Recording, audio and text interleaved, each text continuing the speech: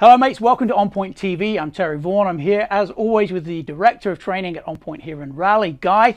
Guy, we've got a challenge house that has had me excited since day one. Tell us about some of the classes and the information that you shared during the training using that. Sure. For those who aren't familiar with our challenge house, we do a lot of force-on-force training in there. We have a non-lethal shoot house, which is a place where, as the name would suggest, you can practice shooting non-lethal.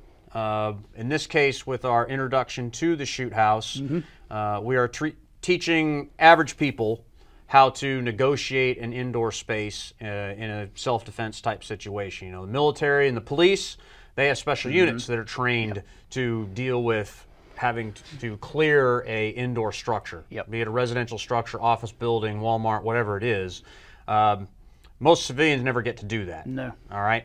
But you could find yourself in a situation like an active shooter situation at the mall, or a home invasion, where you now have to clear some number of spaces in one of these places. And if you've never had to do that, if your full experience with firearms, for example, is just being on a square range, which is a two-dimensional environment, fairly benign, very controlled, suddenly going from that, you know, probably at night, right?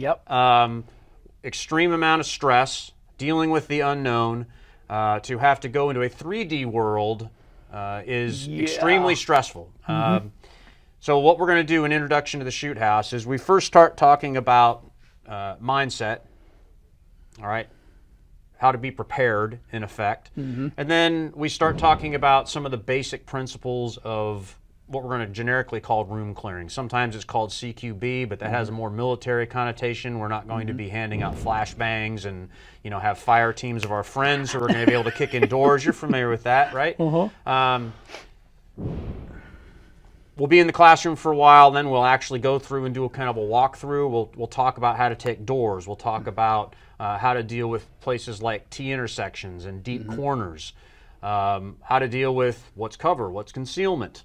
All right, how do we maintain distance? How do we use our voice to our advantage so we can make challenges? And then we're actually going to let each person go through, and they'll be shooting at paper threat targets.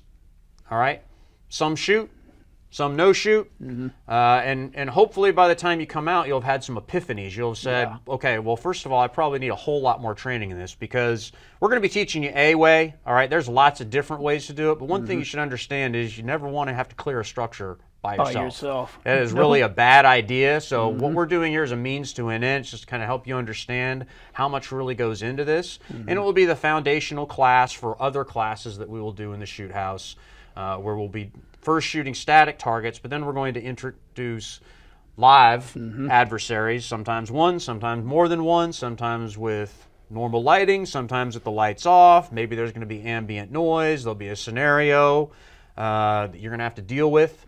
That's fantastic. So, and we'll be using our stress vest system as part of that to apply some stimulus. All right, when folks may or may not get shot. Shock. Right, exactly. So we're really excited about this class. The few that we've had so far have been really well received, and again, it has created a lot of epiphanies in folks. It's not just enough to know how to, you know, use your gun competently to hit a target. No, because so many people practice static only, and your whole world changes as soon as you go 360. Now you look at everything differently. There's a lot more pressure to that. Absolutely, and you know, having to deal with intervening objects like furniture and walls and corners and mirrors. It's one of your own family members doing something you didn't expect. Right. And that just adds all these different components. All right, that sounds like a really good class. We hope we'll get some more people here for that. Awesome, fantastic. Well, hopefully I'll see you at the Challenge House classes we've got coming up here at On Point. There's a whole bunch of different training we've got going on all the time here. So feel free to go to the website, aimonpoint.com, to check those out. Hopefully we'll see you at a class sometime soon. Cheers. Bye.